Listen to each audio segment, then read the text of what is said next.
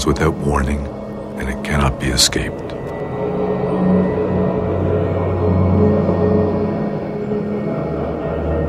Though teachings on death and dying are no longer common in the West, they remain a part of daily life in the Buddhist cultures of the Himalayas.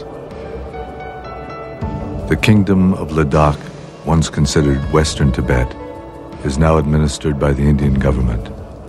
It is located 3,700 meters above sea level on the borders of China and Pakistan. Because it lies in a politically sensitive area, foreigners were forbidden to visit there until 1974. As a result, the culture of Ladakh is still relatively unchanged.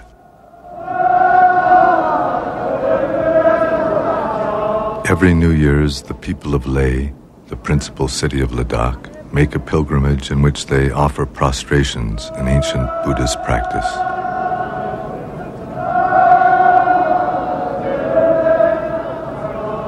By making prostrations to the Buddha, his teachings, and the community of his followers, they pray that all who suffer in this world may find refuge in abiding peace.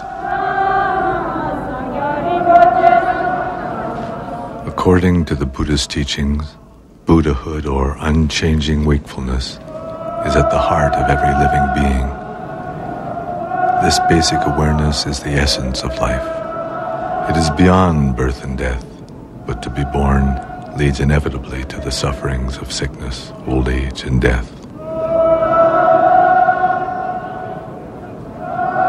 Compassion for everything that lives is the basis of a path through this life and to our death.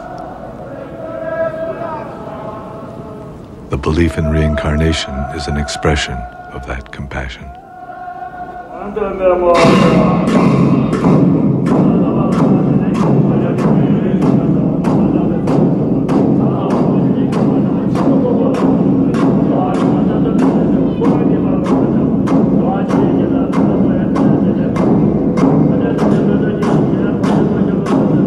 Buddhism was brought to Tibet in the Himalayas 1,300 years ago by the great Indian saint Padmasambhava. It was he who wrote the Tibetan Book of the Dead.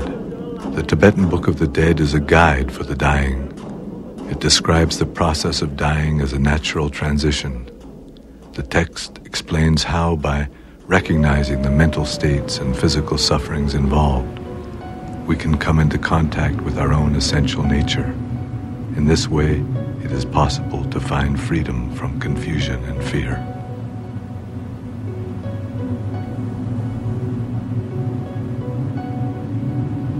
In a small village near the headwaters of the Indus River, an old man, Palden Tsering, has died. The women of the family have gathered in the kitchen where they improvise laments to his memory. Whenever he would smile at me, I was never so happy. Now that he's gone, I have never been so miserable.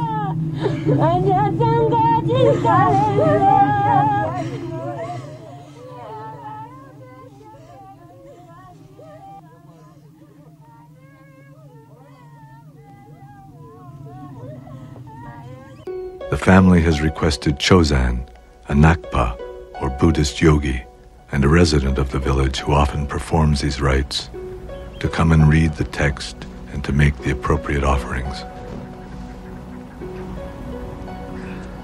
When someone dies, the Bardo Thodol, the Tibetan Book of the Dead, is read every day for 49 days. According to this text, the consciousness of the dead person lingers between one life and another for a period of 49 days.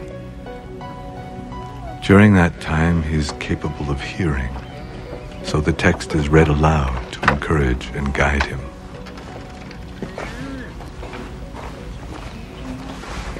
At first, the text is read in the presence of the body. Kept carefully wrapped, this text, like most traditional Tibetan books, consists of unbound pages held between two boards and has been printed from hand-carved wood blocks.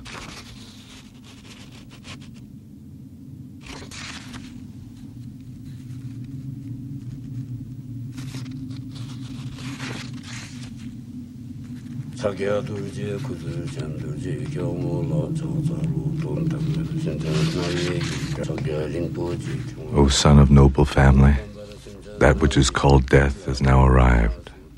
Now, for the benefit of all beings, recognize the luminosity which dawns before you.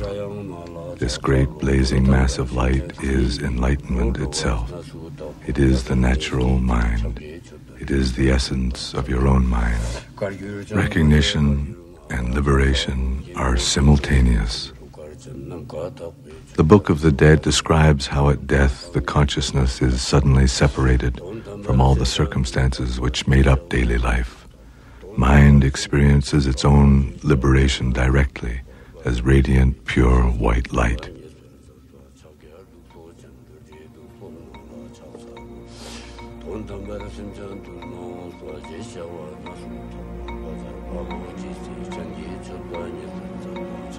Both life and death, according to the Bardo Thodol, are a continuous flow of uncertain transitions called bardos.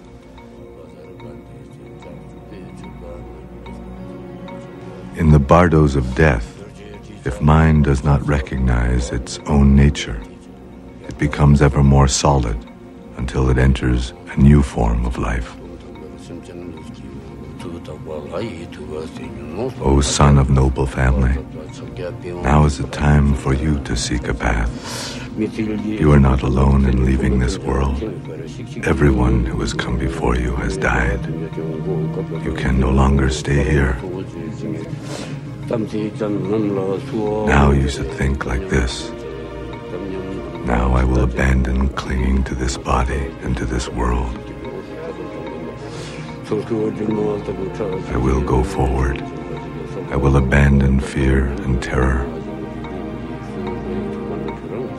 And I will recognize whatever appears as a projection of my own mind.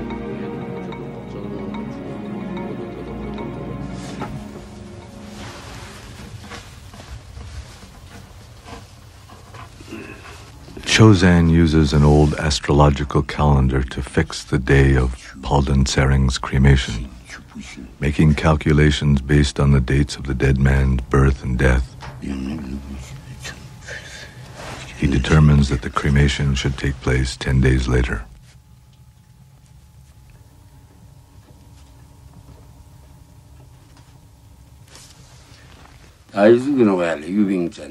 It shows here that Palden Sering may have been a wild pig in his past life, and that he may be a bird in his next one. But perhaps if he takes the Bardo Thodol to heart, he will return to the human realm. At the beginning of this century, W.Y. Evans Wentz, an American who studied anthropology at Oxford, became interested in reincarnation. He traveled to India, where he found a copy of the Bardo Thodol and sponsored the translation from Tibetan and edited the text into English. It was he who titled it the Tibetan Book of the Dead. The renowned Swiss psychologist Carl Jung wrote that he had found in this book his life's partner who had revealed the secrets of the soul.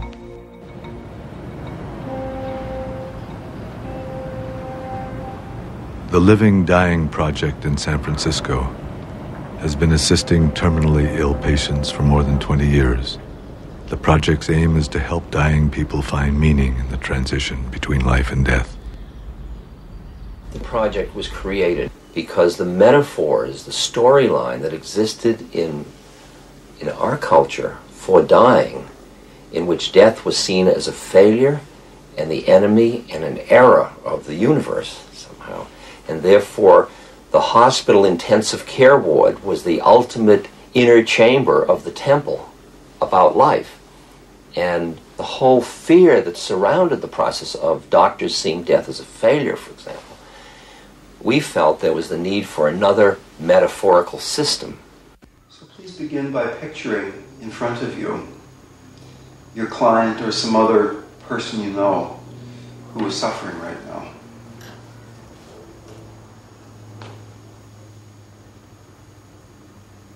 And feel in an open and direct way how this person actually is suffering. Feel the quality of it.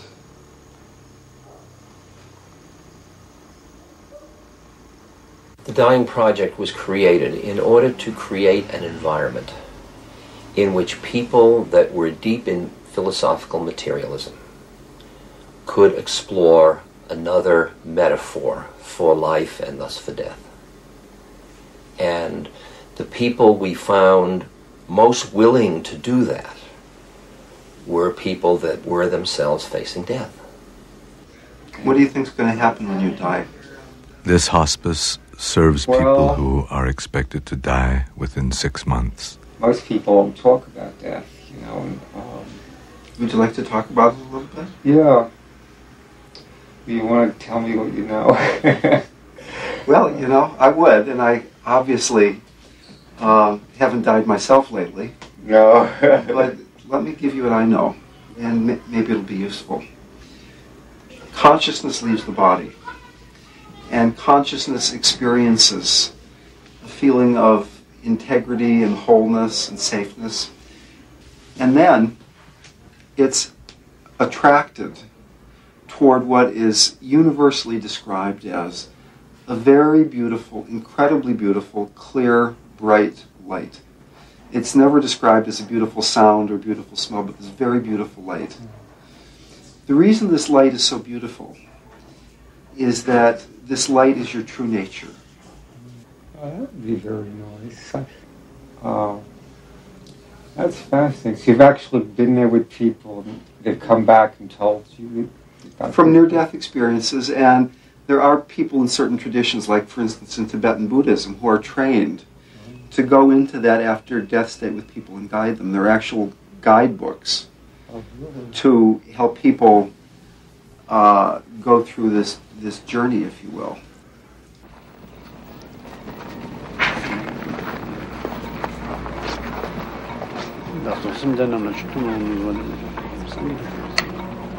Tokuden Rinpoche is an abbot from the monastery at Ladakh.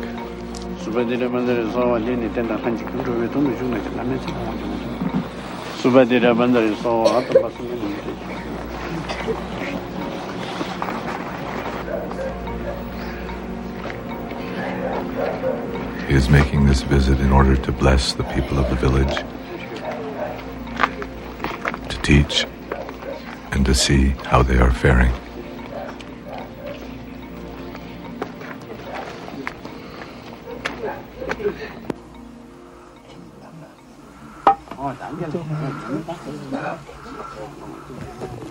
Tokuden Rinpoche is also giving teachings on Poa.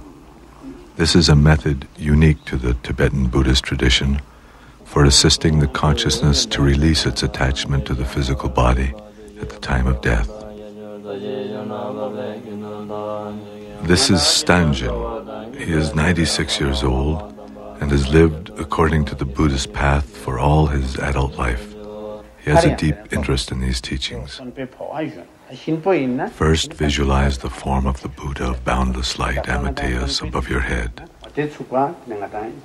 Let your consciousness rise upward through your abdomen, upward through your body, up through your neck, and finally out the top of your head. Dissolve there into the light around you. In this way, you may enter directly the pure realm of light. The uncertainties of the Bardo will not affect you.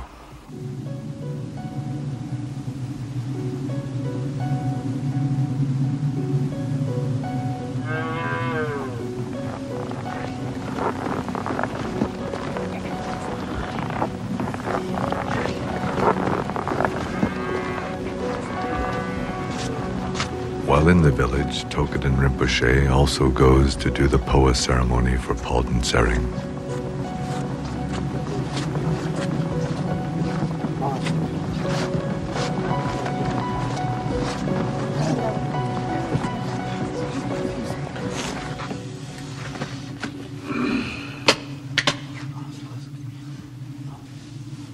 He makes offerings of barley and butter and anoints Palden Tsering's head.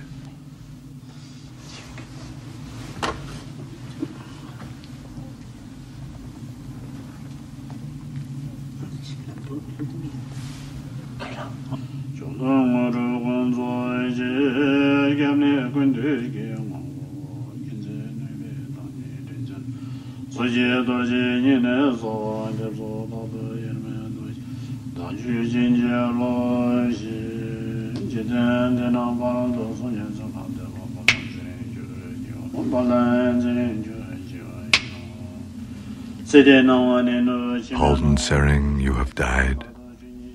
The light of this world is fading completely, and the light of the next world has not yet appeared. Your body has lost all feeling. This is what death is. Let yourself go.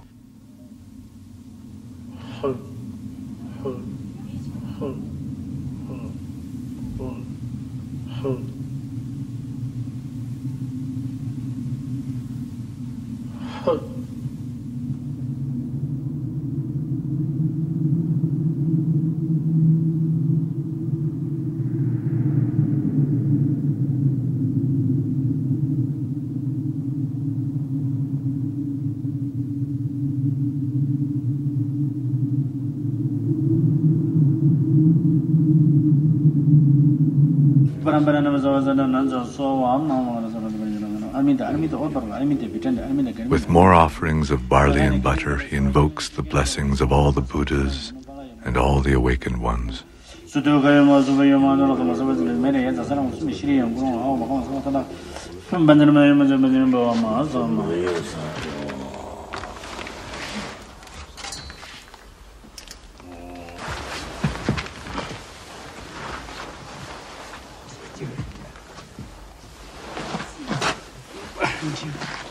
The blood on the head gives an indication that the ceremony has gone well.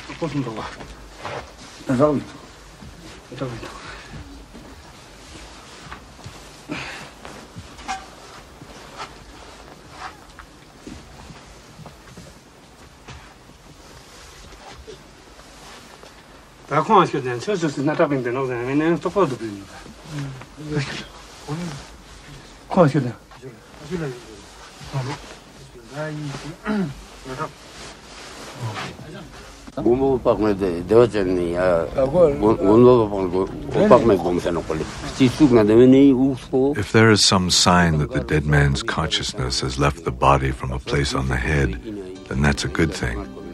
It means that the consciousness has not been obstructed as it left the body completely.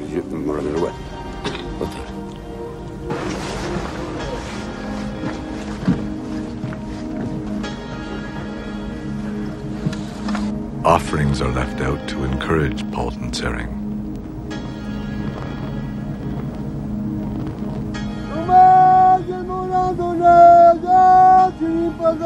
Be nourished by our offerings, Halden Sering.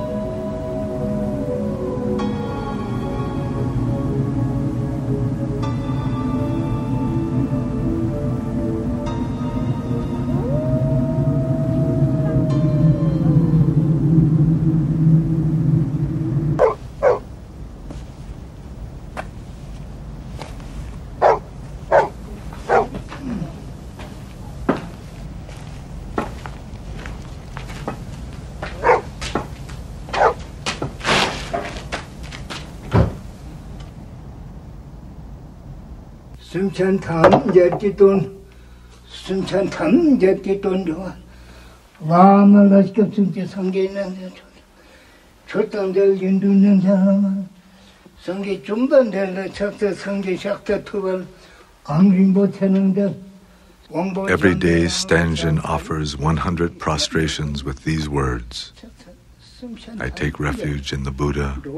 I take refuge in the Dharma. I take refuge in the Sangha.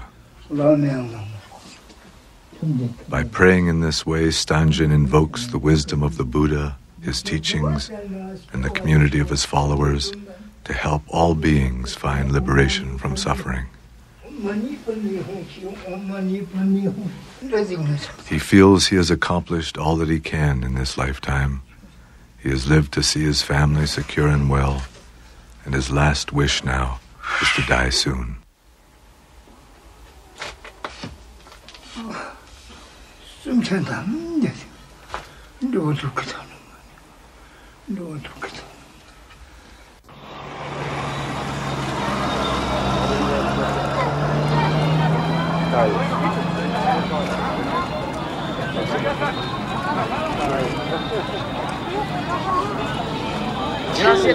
Are you afraid of death?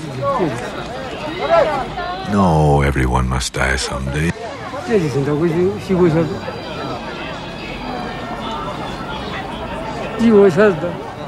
Everyone is born with the weight of death on their shoulders.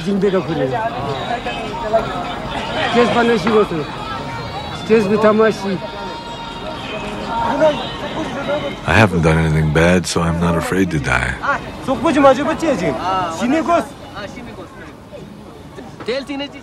What happens after death? Above are human beings. Below is hell. It's our destiny to die. Why aren't you afraid? Because we'll be reborn. This child is the reincarnation of someone. Everyone is reincarnated.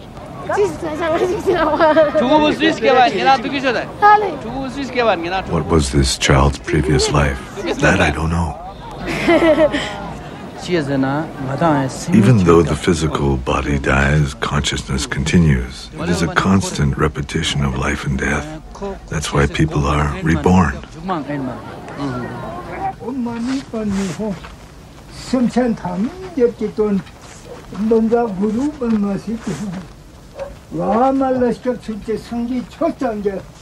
Stangen was born at the end of the last century. It was all he could do just to survive the harsh winters. As a child, he had no blanket, so he slept covered in loose chicken feathers.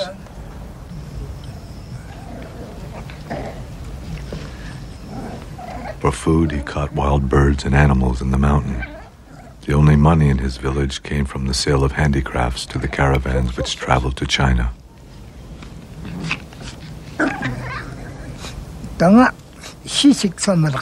Some of my life was very hard, but I have always practiced the Buddha's teachings. When I say the mantra with this prayer wheel, it is to express my wish that all beings in the lower realms, the animals and hungry ghosts, beings in hell, all find liberation. No matter what happens now, for myself, I have no regrets.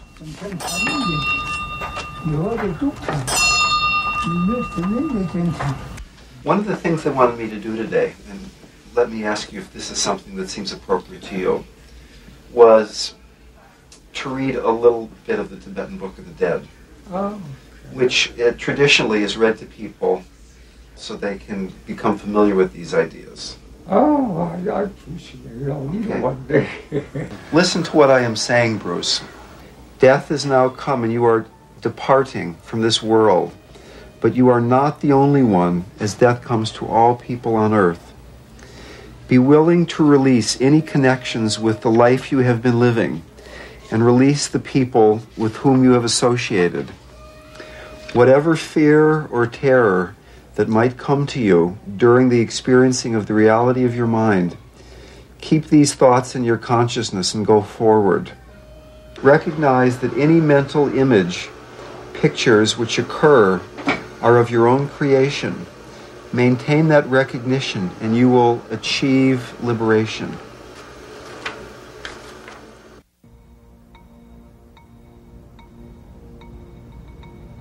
"9 days have passed since Palden Sering's death. According to the Bardo Thodol, if the deceased has still failed to recognize his own basic nature, and if he has failed to recognize the peaceful deities as projections of his own mind, then they transform into terrifying wrathful ones.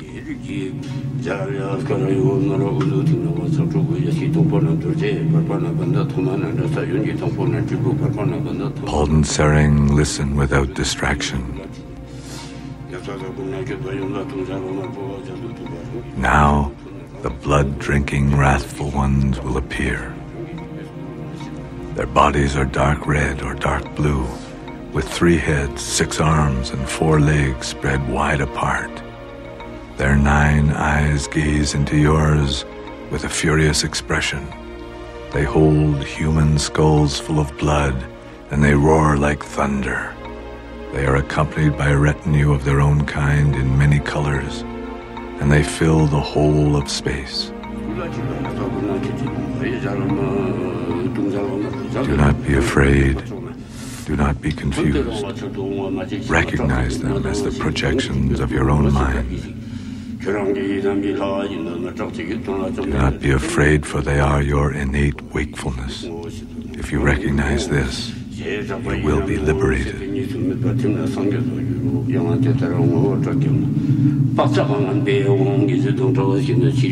Recognition and liberation are simultaneous.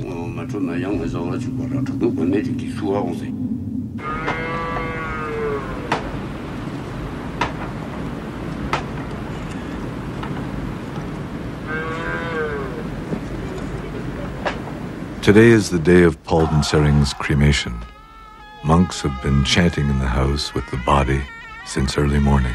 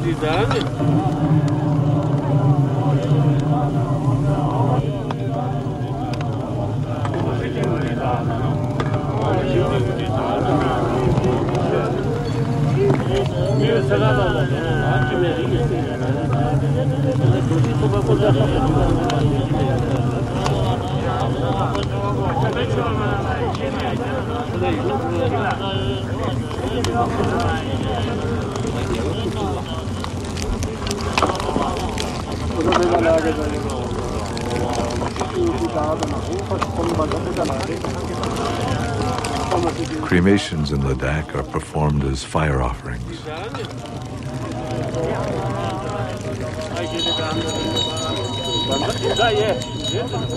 In order that he may no longer cling to his former body, and so that his relatives and loved ones may release him from the bonds of their attachment to him, his body is offered to the fire.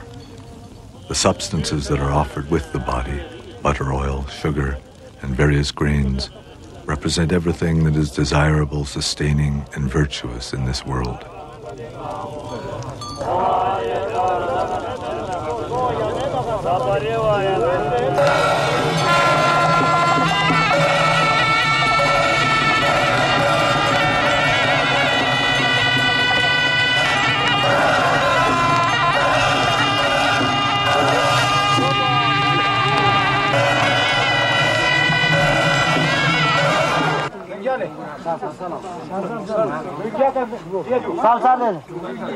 To complete this process, Palden Sering's possessions were donated to the monastery. The day after the cremation, the monks auctioned them off to the people of the village.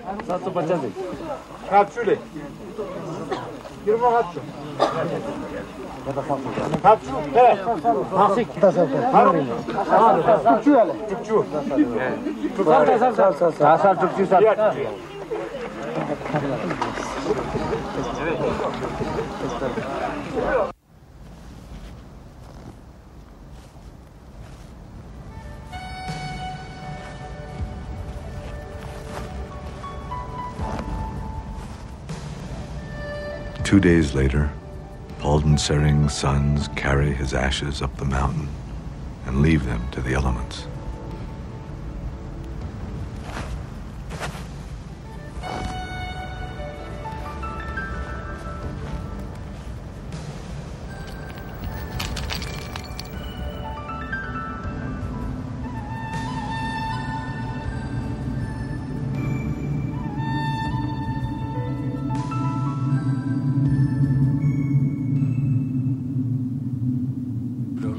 Palden Sering, listen without distraction.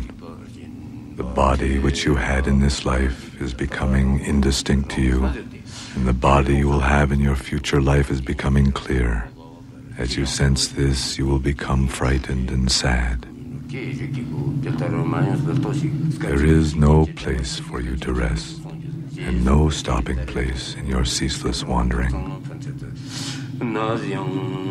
You do not care what your next life will bring as long as you will be born soon, and so you approach anything that appears before you.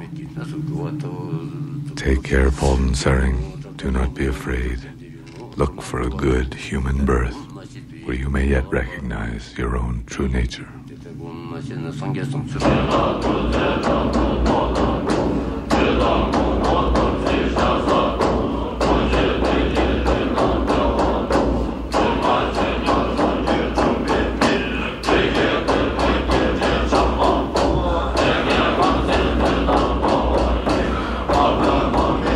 The 14th Dalai Lama now resides here in Dharamsala, India. He was born in 1935 and was recognized 5 years later as the incarnation of the previous Dalai Lama. As a young boy, he could recognize people who were familiar to his predecessor and select objects which he had used. After his formal recognition, he was rigorously trained and assumed full spiritual and temporal authority as leader of the Tibetan state in 1950 at the age of 15.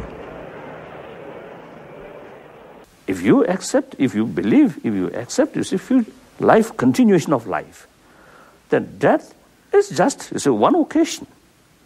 Like you see, they're changing when your clothes become, old, and then you see, the old cloth, you see, throw away and take, you see, new, nice, you see, cloth.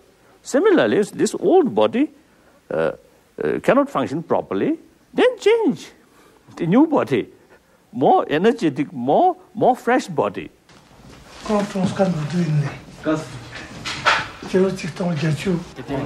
Sokrapa was shot by an Indian policeman 11 years ago while participating in a demonstration for the improvement of labor conditions in Ladakh. 2,000 people from all over the country attended his funeral. Subsequently, the Indian government acceded to the demand for improved conditions, and Sokrapa became a national hero. We have confirmed that this boy is the reincarnation of the monk Sokrapa. All Ladakh is very happy. Sokrapa's incarnation, Zopa, is the youngest son of a poor farming family and was discovered in Sokrapa's own village. When he was born, he had a bruise on his side which did not go away for a very long time. He said that he had been hit by a bullet and it hurt him.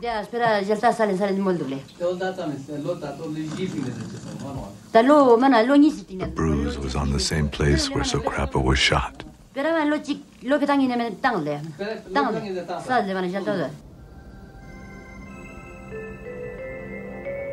When Zopa was 2 years old, he said he wanted to meet his aunt. But the aunt he was referring to was Sokrapa's aunt, who had raised Sokrapa as a child and had lived with him. When he visited her, Zopa was able to identify all the objects which Sokrapa had regularly used.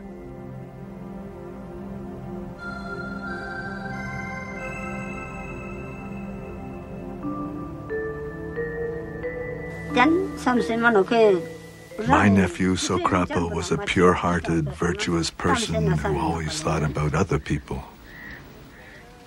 Because he was a good man, he has found a good rebirth.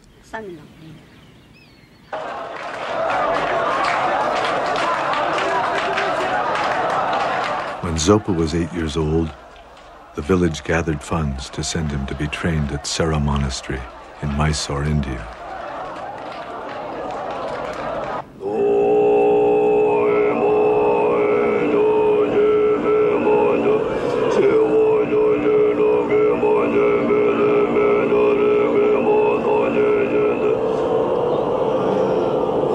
Sera, formerly a major monastery in Tibet, gives special attention to the traditions of debate, logic, and chanting Buddhist texts.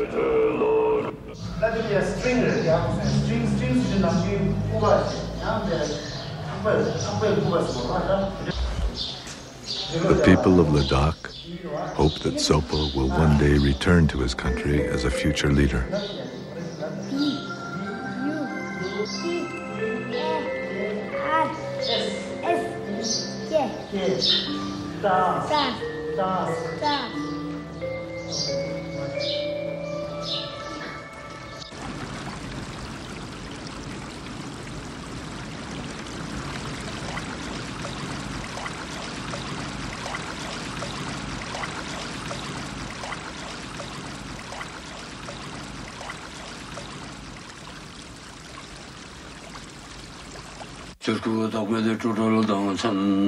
On the final day of reading the Bardo Thodol, the entire family gathers to pray that Palden Tsering will find a fortunate birth. Palden Tsering, listen without distraction. You have not recognized your own nature, and now you will once again experience all the painful uncertainties of birth and death. Give up anger, give up attachment, and give up yearning for relatives and friends. Take refuge in the Buddha, the Dharma, and the Sangha. With your head held high, enter the human realm.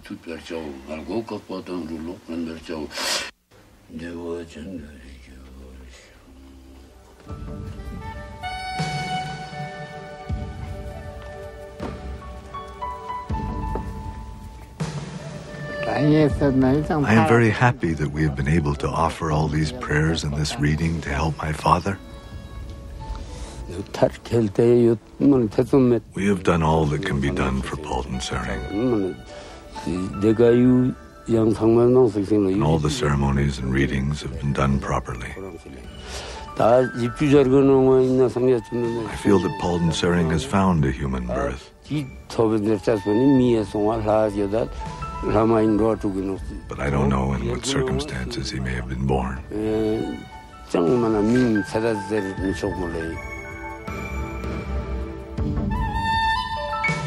The Tibetan Book of the Dead presents the states of dying and after death as a continuous possibility. We can become frozen in our attachment and fear, or we can recognize the liberation of our true nature. The Tibetan Book of the Dead shows that this opportunity is available to us in every moment of life and death. The heavy body of flesh and blood and bones has within it this body of consciousness, this body of light. Becoming this body of light so that you can just dissolve into this sense of light. The solid body remains here, but you are becoming this pure light, dissolving into your heart, dissolving into your heart with each breath. Each time you breathe out, it's as if it were your last breath.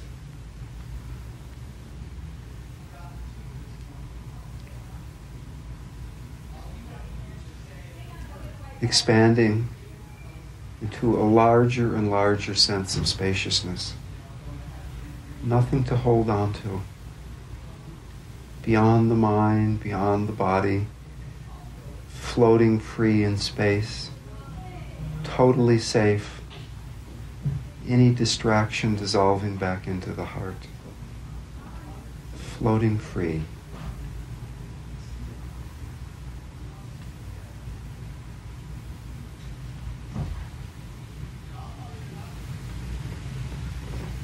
Nice. Nice? You know any tapes of you talking like this together? I don't have any tapes. Oh, No. I'd love to play it a few times. Something which difficult to handle.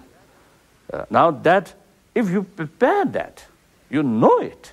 Now, such is a time I will face the terrible situation, and knowing it, and prepare for it. Then when actually you see that happen, you already accept it, you already prepare for it. So much easier to handle. And I accept that actually. And it's not like it's an awful thing, you see. And if you can get to that point, you face death a lot, because it's just another thing along the way. And sometimes I also have some kind of excited feeling towards death. Now, because in my daily prayer, they deal with the death process and the Bardo process and next life. So therefore, when I sometimes think about death, then I got some kind of excitement. Whether really I can utilize these practice fully at that moment or no.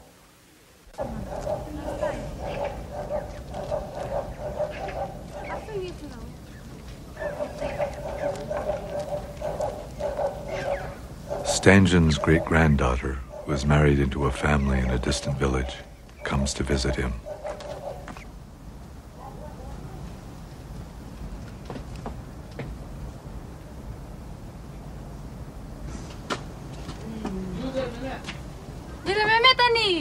Grandpa, how are you?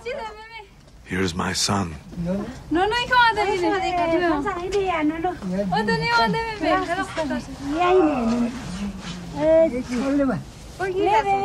The child is Stangen's great-great-grandchild.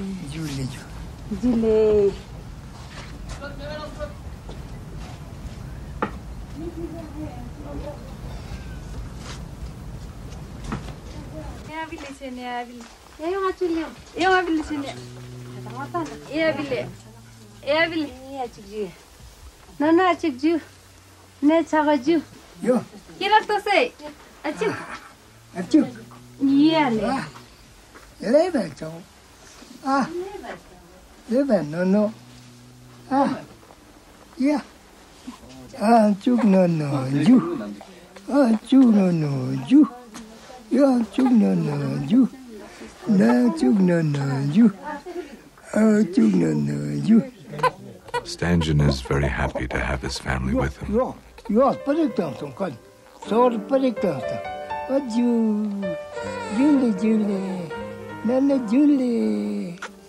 Although he wants nothing further from his life, as he says, I am always grateful for what the path of life gives to me.